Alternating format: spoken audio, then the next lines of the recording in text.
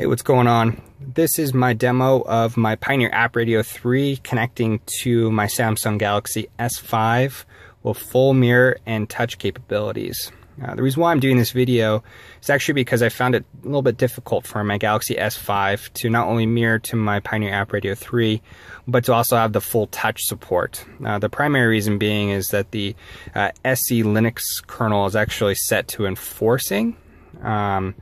If you can't change that, then you won't have the ability to have the touch control. You'll only be able to mirror. My original setup was using the Samsung dongle, only to find that would not be able to use the dongle once I had changed my SE Linux to permissive.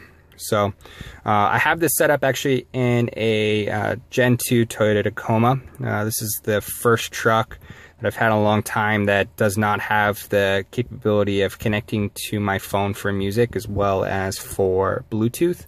So that was my primary reason to find another head unit. And in my search, I was looking up, various units and found some pretty neat ones. I was primarily thinking of actually going for the Parrot Asteroid device. It has Android built into it as the operating system. You just need a way of connecting to the internet, whether it's using your phone as a hotspot or some other source.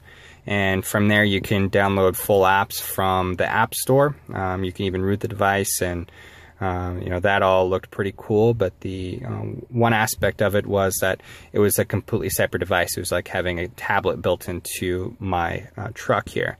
What I wanted to be able to do is have my phone on the display. So that way I can control things like apps I already have running, so I don't have to have them in two places, as well as have the ability to see incoming calls, incoming text messages, anything else that I might want to have on my phone. That way I don't have to pull it out of my pocket or anything else. I can just use full Google Voice to control everything and have it right there, easy to see, less distracting, safer way of communicating on the road.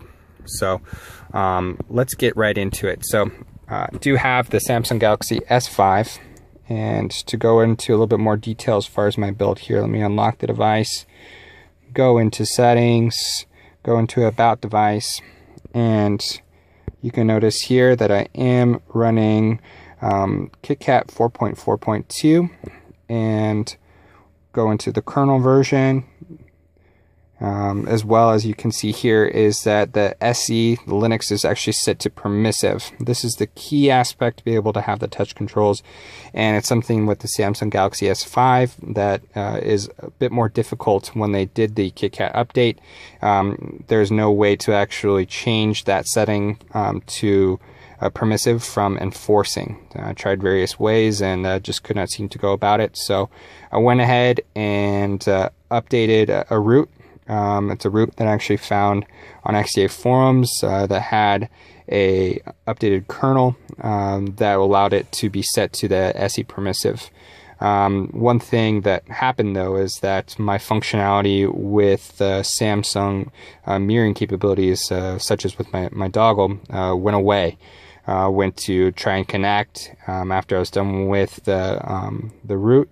Or flash, I should say, and it would toggle on and off. It would not allow me to connect, so it was, it was just kind of a bit tough. So what I went ahead and did is I got Chromecast.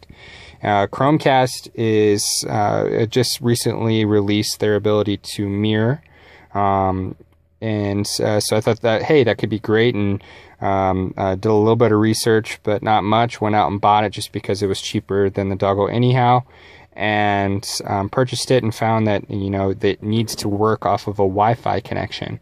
So no matter how hard I tried, it was really tough, and it looked like I was going to need to have another internet source to be able to connect, so that way it could be set as a controller, and that way the phone could be connected to Wi-Fi and also have the Chromecast on the same networks. That way they could communicate. I was able to change that a bit, and enforcing it as a hotspot. So toggle on the hotspot, go into Chromecast, then go into cast screen.